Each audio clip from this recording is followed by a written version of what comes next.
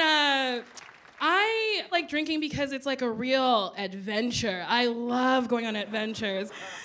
Okay, this story is an adventure on an airplane.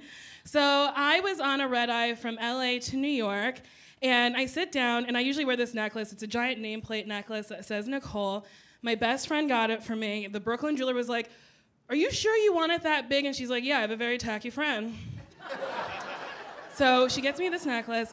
I'm sitting on the plane, the flight attendant, his name was Carlton, I love him. He goes, "Oh, you must be Nicole." And I was like, "Oh, my necklace." And he's like, "Yes, but also I know you from that show, The Girl Codes." And I was like, "Oh yeah, Girl Code, cool." And then he was like, "I got you," because I was sitting in coach. Don't tell nobody. But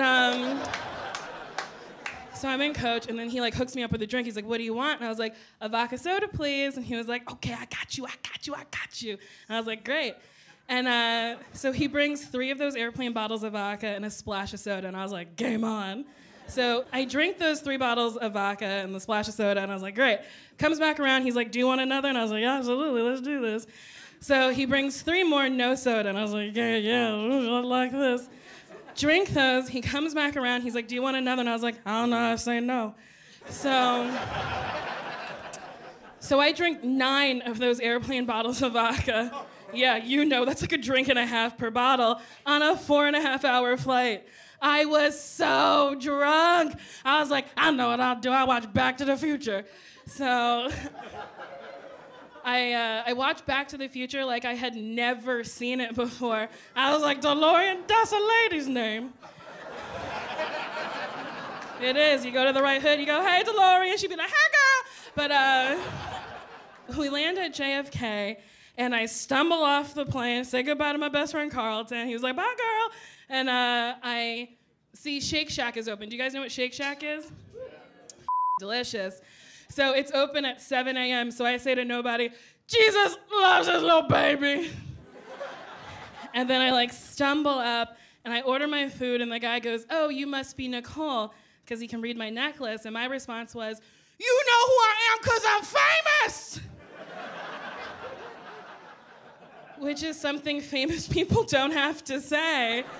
So after I sufficiently terrorize this Shake Shack, I take my burger, I'm walking to leave JFK, and I was like, "Oh, I gotta pee." So I go to the bathroom, I start peeing. Let's get real, I'm taking a shit. Planes are tight, can't shit on a plane. So I'm taking a shit, and I smell my burger, and I'm like, "Ooh, it smells so good." So I start eating the burger while I'm taking a shit. And yes, and then I realized someone was really disgusted back there. They're like, "Ah! I guess we're not tonight." So I realize what I'm doing, so I start crying. So now I'm crying, eating a burger, taking a shit. And I was like, I know, it made me feel better. I sing myself a song. So I start singing "Somewhere Over the Rainbow" while I'm crying, eating a burger, taking a shit.